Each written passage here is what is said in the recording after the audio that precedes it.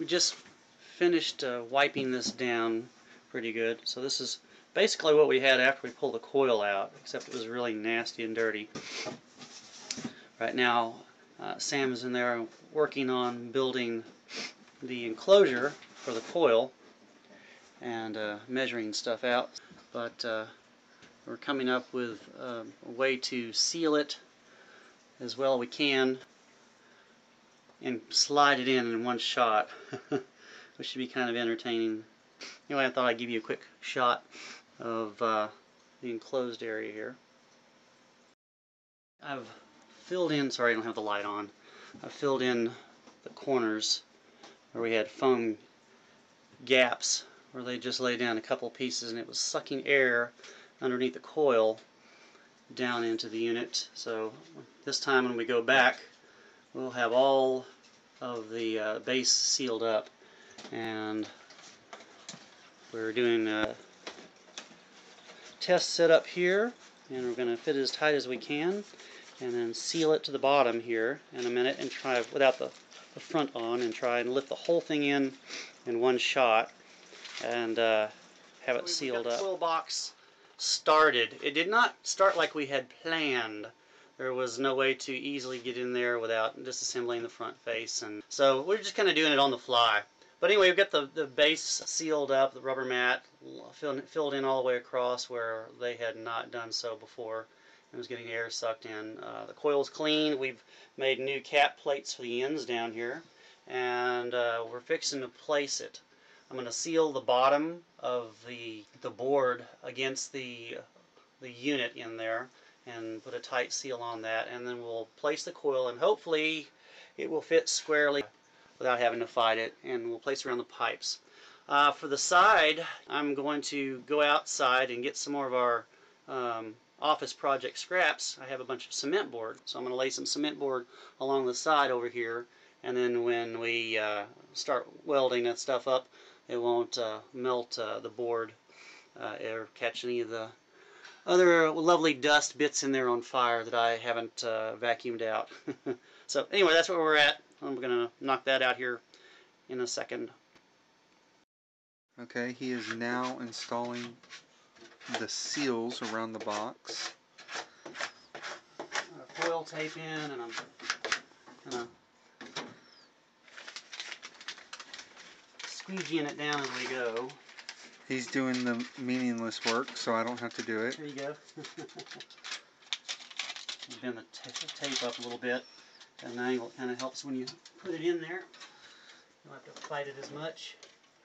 Now, I know some of you guys are shaking your head and shitting your pants about the way I'm doing this, but as I have told you before, I am not an installer. I have never claimed to be an installer. I suck at installing because I don't install. I just fix shit. So, I don't even go and hang out with the guys when they install. So, this is just, you know, me winging it in my own place. So cut me some slack. I know you won't, but you can pretend like you want to. And when I get done, you're not going to see any mastic either, because, you know, I live out in the sticks and I really don't care about mastic. But that's alright. I'm assuming in a couple of years we'll be replacing this unit anyway. So this will do just fine until then.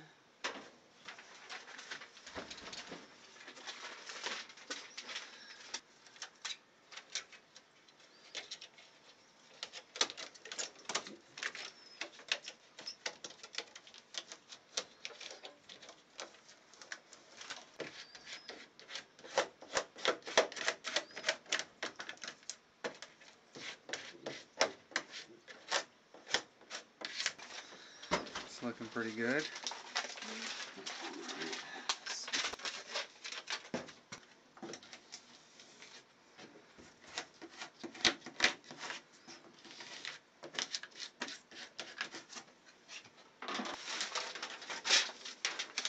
And this is called taping with Mikey.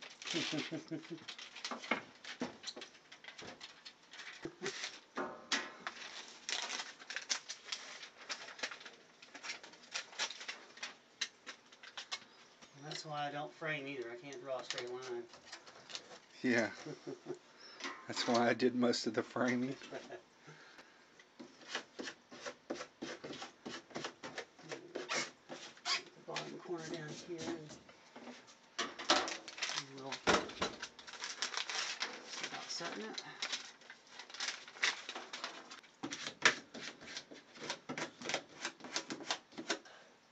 That's it. Looks decent. Do a few touch-ups in front here. Alright, I have the front door section started in. Just finished putting tape down the one side and laying some in right here. And I'm going to seal the bottom section there, the side here I should say, and then the bottom section down here. And then we'll start building the filter sub-base ledge after I finish that and pull the filters out. I have the complete front taped in and sealed up and ready to do the ledge to put the filter on, the sub-base, whatever you want to call it. And I have all of those pieces already cut and measured out, and I've taped off the open sides so I don't have anything hanging out.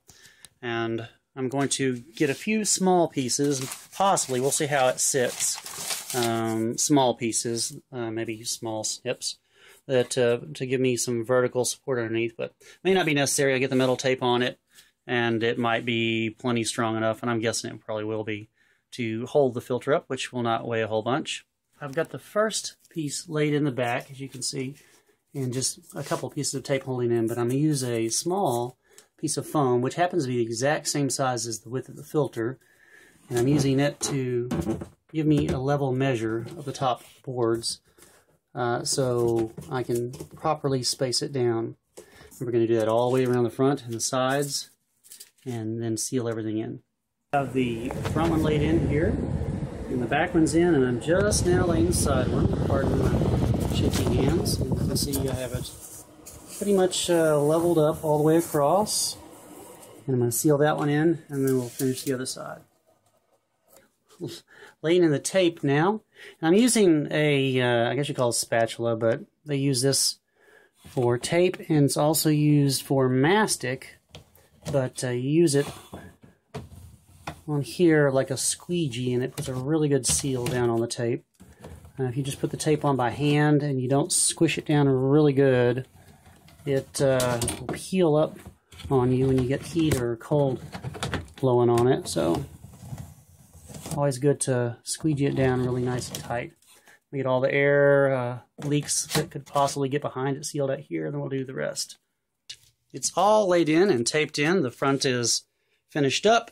The top is taped in and sealed all the way around. I have a few little maybe touch-up spots here, a few little cracks, but for the most part it's all sealed in nice and well, and we have a nice lip to put the new filter on top. So all we have to do now is come up with some new return air, because now that I've blocked off this whole section, it was sucking in before, it's going to be a little difficult. It still has gaps and whatnot. So I'm going to put a return grill up here in the top section. I have the new grill purchased and taken out, and it was the largest one they had, and it turns out is absolutely perfect for the width. Now I just need to measure off the sections where I'm going to cut it at, and take out the first section of sheetrock up here.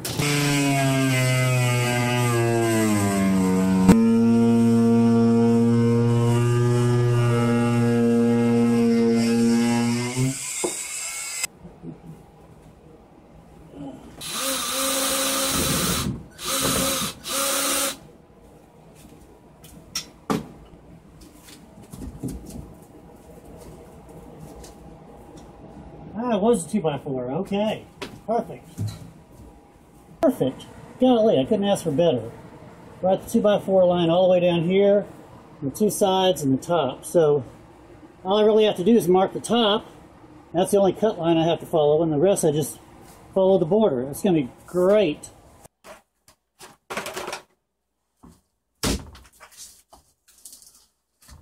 All right. Beautiful.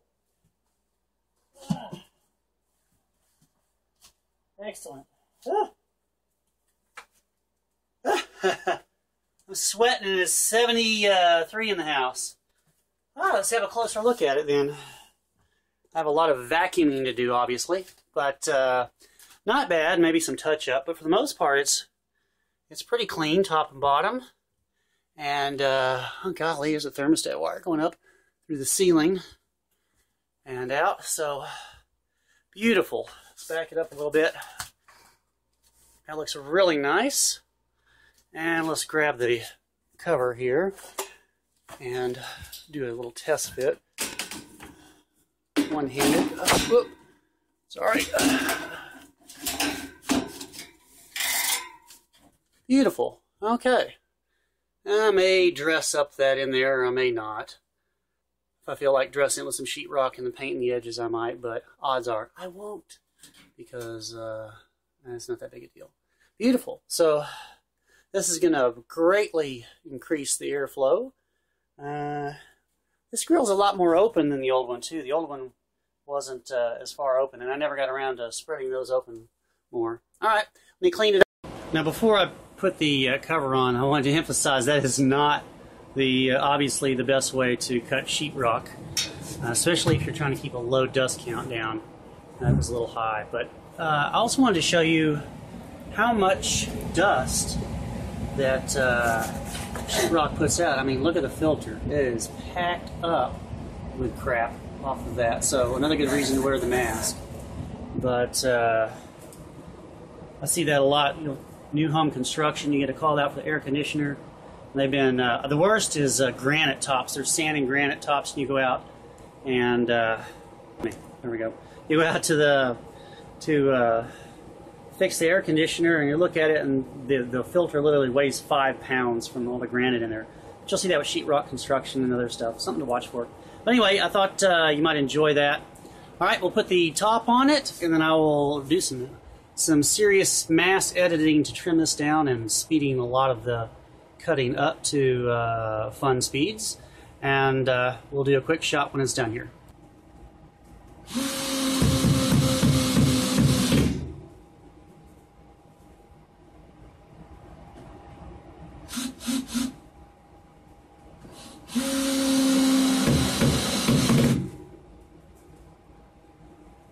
Okay, so drill them out first. Pilot holes, boys and girls, that sucks ass.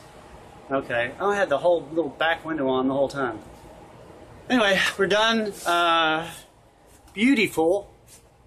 Beautiful, beautiful. Let me cut the lights. Okay, so that looks good normally with all the lights off. And with the normal light on, it's nice and dark, and you really can't see anything other than the sides there. And I could get in there and paint those white, and it'd be beautiful. Other than you kind of see the cord up in there. Might be able to pull that down and the thermostat wires and put it in position. Okay, so beautiful. Yay! It is done. It's pretty well centered up between the top and the bottom. You can see at the top it pans out there and there on the little strip boards, and they're tighter at the bottom. So it's centered up fairly well, I guess, and nobody will notice it's a little off except me. You notice the frame for the for the unit's a little off, but very good. All right, so next project, boys and girls, is I will now work on getting the sizable filter put together, and we'll get that video out as soon as we can. I'll go outside in the breeze and try and cool off this 70-something degrees in here. I'm sweating like this. Crazy. Thanks for watching, and appreciate it, and hope you enjoyed it.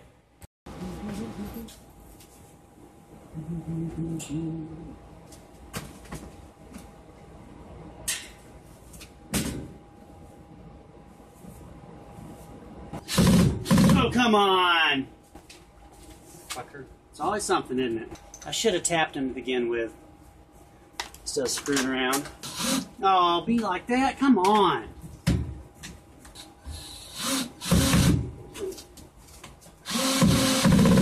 Go in there, you little fucker!